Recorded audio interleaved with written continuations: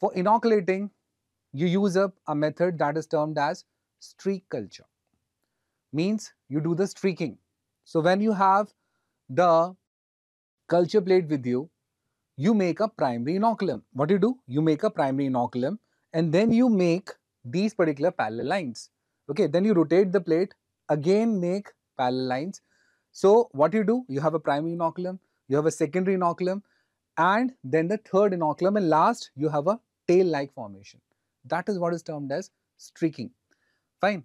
And in between that, doing up the first inoculum, mother inoculum, and later on bringing these particular ones. Why we are doing so? Why we are having the tail and all? Because we want separate colonies. Okay, separate colonies on the pure culture, they come by this method only.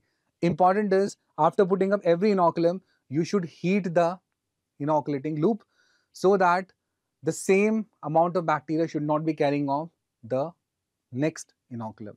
Okay, so means maximum, then less, then least. Okay, this increases the chances of getting what? The isolated colonies. Okay, so this is the way to do the streaking. And intermittent heating, I already told you why you do that, so that the amount decrease as we go like this. Fine. Other than that, you have liquid cultures, and in the liquid cultures, what you do, guys? In the liquid cultures, you just have to put the sample. If it is a blood, you will put in a liquid culture. If it is a fluid, you will put in a liquid culture. And how you know that something is growing? By the turbidity. Turbidity, you will able to know that something is growing in that particular culture media. Is it fine? So first of all, we have heard of streaking, and later on we heard of what?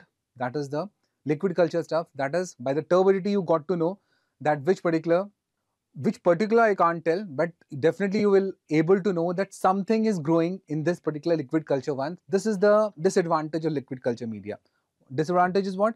That you can't know that which colonies are coming, what is the size, what is the shape, because only the turbidity you could able to gather up from that.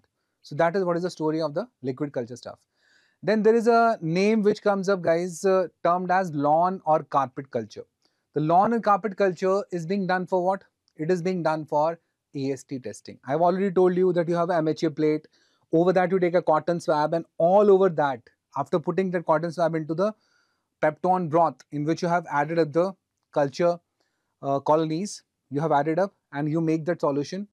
Obviously for the AST and all, you have some standards. They're termed as Macpherson standards. The 0.5 Macpherson standards you take means the particular number is there of the bacteria. 0.5 Macpherson standards is the standardized concentration for what?